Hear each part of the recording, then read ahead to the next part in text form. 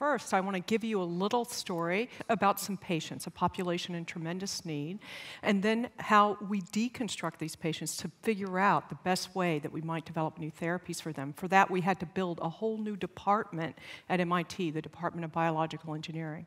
And then once we deconstruct them, we take samples from these patients and bring them back to the lab and build avatars of the patients to develop new therapies.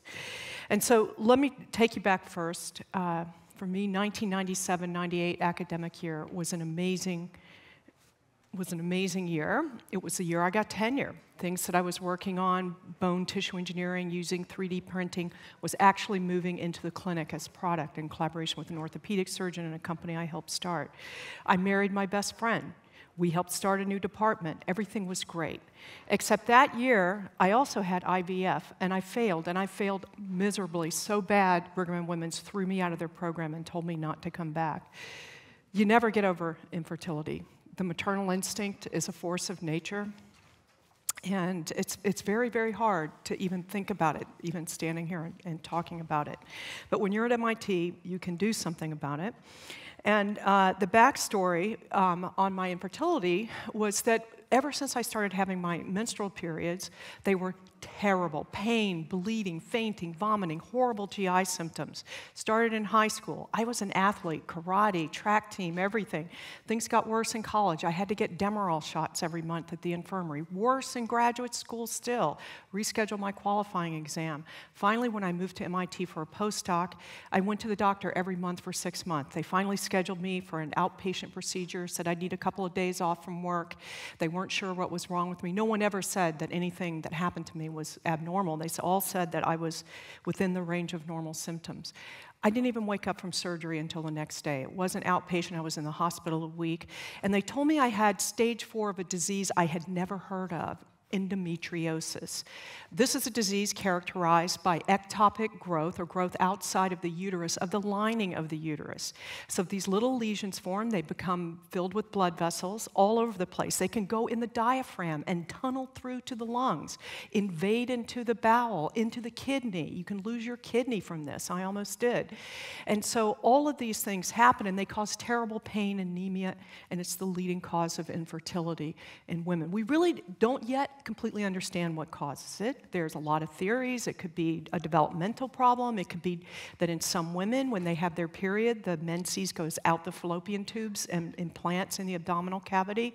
And we also know that some women do respond to hormone therapies, but I wouldn't be here talking to you today if there weren't an enormous number of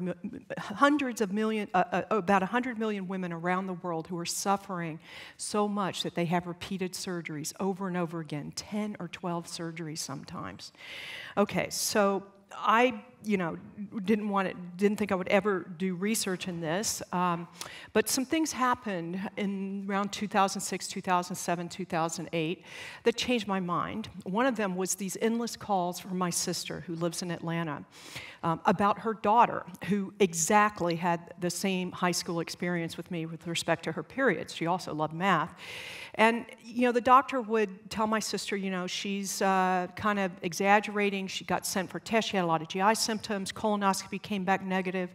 And the doctor told my sister, your daughter is making everything up to get out of going to school. Okay, this wasn't that long ago. Lava shot out of my head. My doctor, Keith Isaacson, got her referred to a great surgeon in Atlanta, and she had stage 3 endometriosis when she was 16. Okay, so Dr. Isaacson said, are you ready to do research on endometriosis now? Because around that time, I also had my 8th surgery for endometriosis, which was after I'd had a hysterectomy.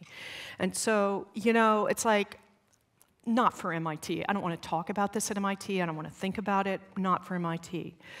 But then also around that time, another thing happened at MIT. Susan Whitehead, who's on the MIT Corporation and a very wonderful person, devotes enormous time to MIT, invited me to do a women's event at the Museum of Science, a lunch. And in preparation for it, she wanted the speakers to think about how their research influenced women.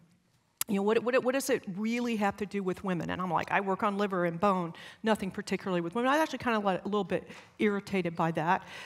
But then I started thinking, MIT is a place that everybody looks at, and they watch how you spend your time. A lot of people can work on bone.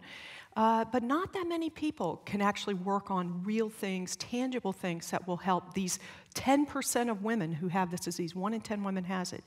So a student asked me a question at the end of this session, and I blurted out. The student said, "Where do you see your lab in 3 to 5 years?" I said, "I'm going to have a lab that focuses on endometriosis research." What the heck? Where did that come from? And moreover, what am I going to do? Because there was no money. People thought I was crazy to think about this. You go from well-funded research areas into something where there's no funding. So Dr. Isaacs and I looked around. We got a foundation to give us a quite big grant. We recruited postdocs, and we started the Center for GYNEPATHOLOGY Research together between Newton Wellesley and MIT with Doug Laufenberger, my collaborator at systems biology, also my husband.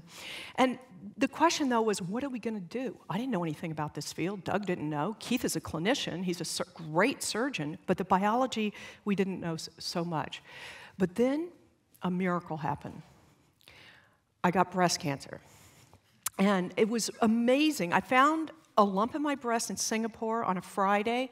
By the next Friday, I knew that I was something called triple-negative breast cancer. Now, that's not a particularly good kind. You have supersized chemo, but what it means is that I was negative for 3 canonical markers, molecular markers related to the mechanism, the prognosis, and the therapy. Okay, so there's targeted therapies for many kinds of cancer. There weren't any for mine, but I did fine with regular chemo, and here I am. But it really got us thinking. It got us thinking about, in endometriosis, there's nothing like this. You have endometriosis or you don't. And I can tell you, my oncologist didn't come up to me and say, "Linda, your tumor is 3 centimeters. Here's what we're going to do." But that's what they were doing with endometriosis. It was classified according to lesion burden. You get points for every lesion you have, and you're stage 4 if you've got a whole bunch. And it didn't really mean anything. It didn't correlate with symptoms or anything. So what we came in and said is there's got to be molecular subtypes of this disease. There's got to be. Okay, how do we find them? There's so much heterogeneity, the age of onset, the clinical presentations, everything. And in fact, what we've ultimately done from work I'll show you in a moment is we have changed the field to appreciate this. I went to a conference about 5 years ago, and there was a banner saying exactly this: endometriosis is not one disease. So I felt, yay, I'm not alone anymore. People finally got the message. So what did we do?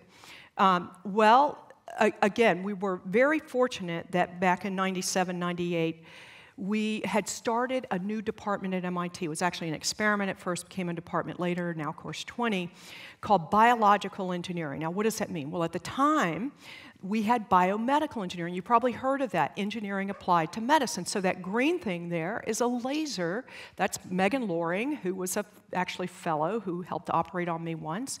And she's using a laser to excise some of the lesions, okay? And so medical engineering, where you bring all this kind of cool stuff to do surgery and tools and widgets, is very, very well established. But what wasn't so much established, and what we really needed, was to be thinking about molecular biology from molecular up to systems level. How is information being processed in cells? How do things change in space and time? I'm showing a cell here getting cues from the environment. They could be protein signaling molecules, nutrients, et cetera. They process through signal transduction, and then they make decisions about what to do, to grow, to divide, to secrete something. Cell decision processes was popularized by Doug Laufenberger. Okay, and so engineers see not just a molecule and get fascinated with it. They think about categories and functions of molecules and how do they work together to affect the whole system behavior. And we build mathematical models of how these things work so that we can try to predict and understand biology and harness biology, not just understand it, but actually harness it to do things we want, and even not just in medicine, but in agriculture and other things.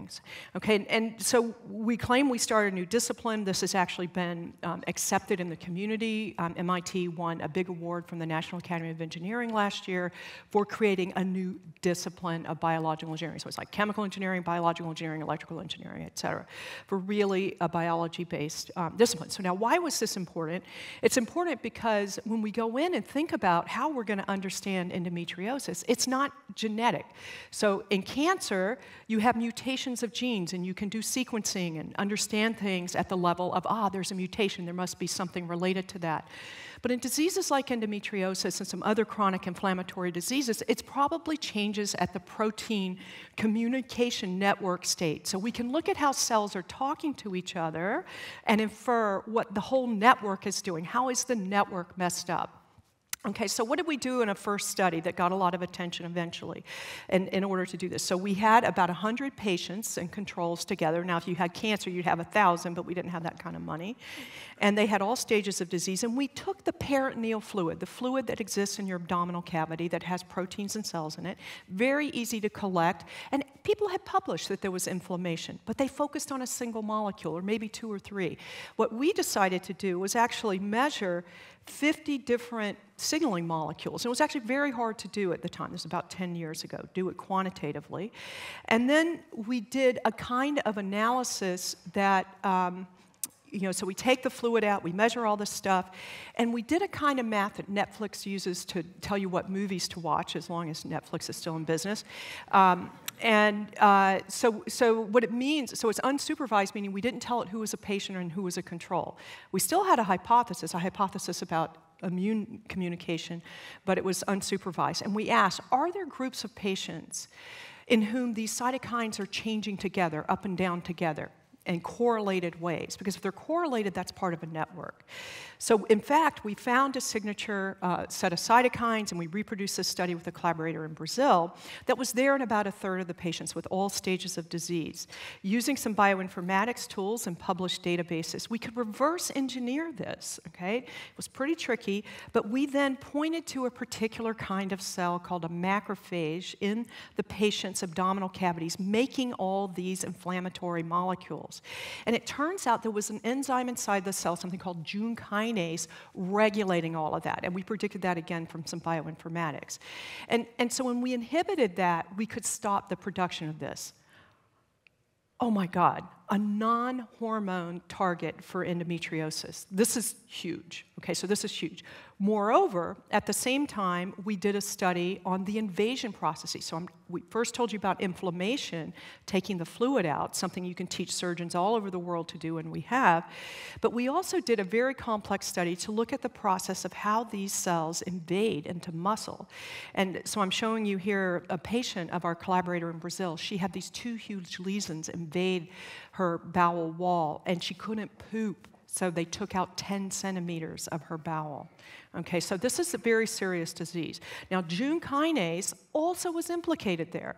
So we got really excited. After we published our papers, we found out that Jun kinase had actually cured multiple patient populations of endometriosis. Okay, unfortunately, none were human. Moreover, Steve Palmer, the Palmer of the author here, was working at Merck, and he had been pushing this to go into the clinic. And in fact, there was a clinical trial. It wasn't successful, but there was issues with the patient trial design. There were issues with the molecule they used, et cetera. And then drug companies said, you know what we need? We really need models of the patients. We need avatars of actual patients to test these drugs, or we're not going to take a non-hormonal therapy. So I got a huge DARPA grant, about $35 million over 5 years, and our program manager let us use part of it to build some models. And this is where we are now. This is now supported by NIH. But what you see here is a collaboration with Roger Kam, a colleague, where he has been able to grow little blood vessels and a microfluidic device, and you can see the green cells there are immune cells moving through them. And what we're doing now, as shown on the right, is putting little lesions, cells that come from patients, into these and watching the blood vessels grow in, and then we will be doing drug treatments of these and looking at immune cell trafficking and so on. So this is really building a very complex model of the patient in the lab, and this is where we are right now. Of course, the clinical scene continues to evolve. What is now becoming a lot more recognized, not as much as it should, is that there's a companion form of endometriosis when it's actually in the wall of the uterus called adenomyosis. It's very understudied. Probably 10% of women have this. You can see here using PubMed citations as a proxy for research intensity. a whole lot, not a whole lot there compared to Crohn's, which has similar incidence. So we have a long way to go, but MIT is very committed to being a leader in bringing together engineering and biology and clinicians to solve this. So I want to end by saying I never regretted for a minute going in this field, even though it's a struggle for money, because the clinical universe is amazing all over the world. Clinicians are so dedicated to helping women. It is a joy to work with them, and we work with clinicians all over the world. And of course, MIT is a village that jumps up to help when they see an intractable problem. Everybody on the top are people who are funded to work with us, but the rest of the folks here are donating their time. When they find out that this is a problem, everybody knows somebody with endometriosis, and so they chip in to help. And so I'm very grateful to my colleagues. And I'll stop there, and I encourage you to contact us through our website or even just email me if you want to learn more.